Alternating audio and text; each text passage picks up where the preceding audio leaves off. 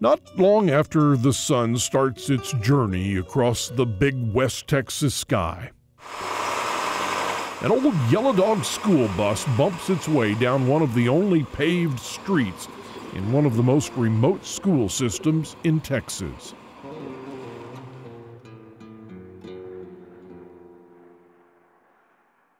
I pledge allegiance to the flag of the United States of America and to the republic for which it stands, one nation, under God, indivisible, with liberty and justice for all. Cowboy hats line the tops of lockers, and the largest class could fit in a minivan. This could be the opening scene of a movie, but it's just the start of another school day in Valentine. 5 times 5 equals 25.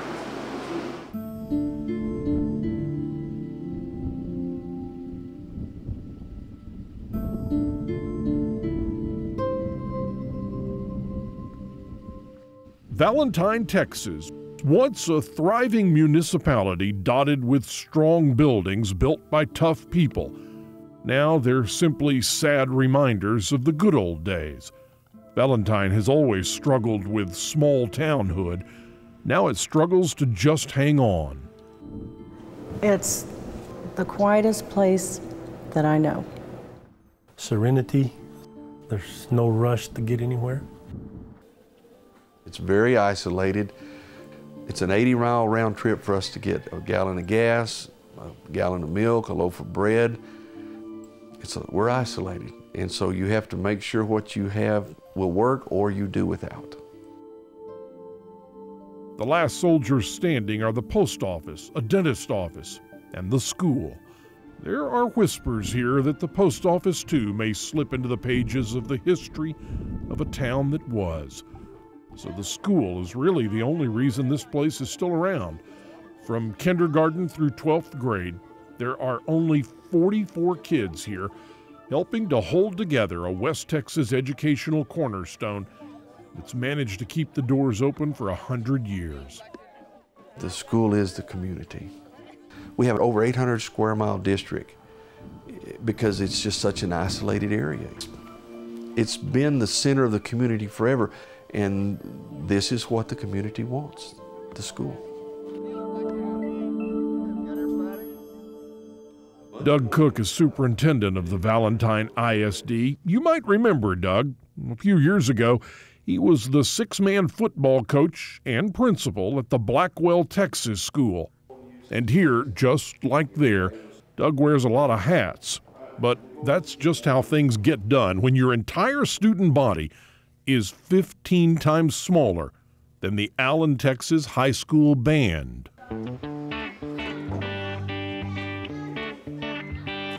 I get to be superintendent, principal, homeless liaison, federal person. I get to go deal with a kid in elementary that didn't do their work or got upset about something.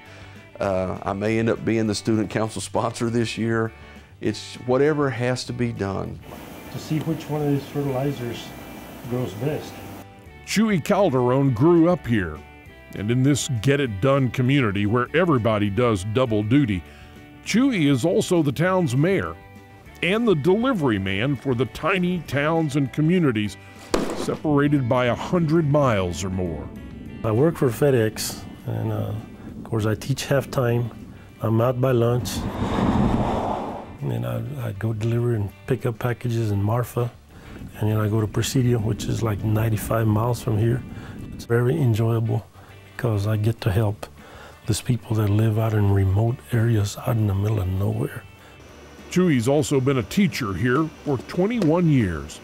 And this year, Mr. Calderon's science class has 1 student. But that's not unusual. It's just part of the personal attention that intricately weaves together the lives in this community. The main thing I love is the kids, you know. I was born and raised here and went to school through this school, went to Saw Ross, and the kids here are just awesome. My reward for teaching is watching them go off and making good citizens. We have a lot of time for that one-on-one. Our biggest class is 9, and we have some classes, grades with 1 or 2. It's very much individualized instruction. Okay, we're going to talk about attitudes. Good attitudes, maybe for what?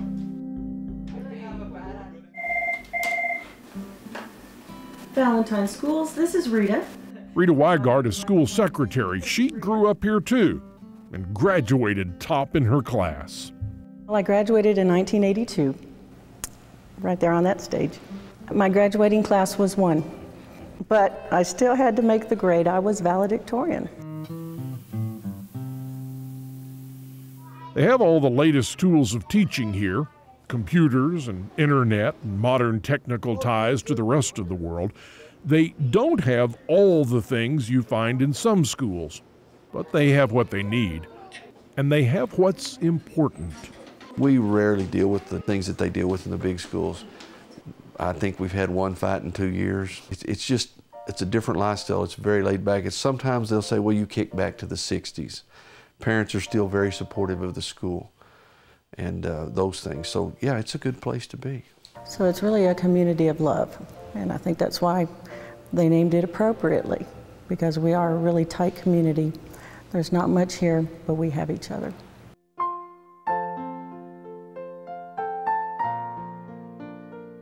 It's a tiny town in a vast desert where nothing is close to anything because nothing is the only thing around. But at the Valentine ISD, things are keeping the same pace they have for more than a century. The town may be disappearing around them, and the world may be racing by out on Highway 90. But as long as there are children on these ranches and kids willing to learn, the Valentine School will be in session. We've been here for many years, and every year people say, well, this town is going to die and they're going to close the school down. And I've been here 60 years and they still haven't done it. We're holding our own. Doug could offer you a superintendent job in Dallas or Houston? No, they have more lawyers than I have students, and I'm not interested in that.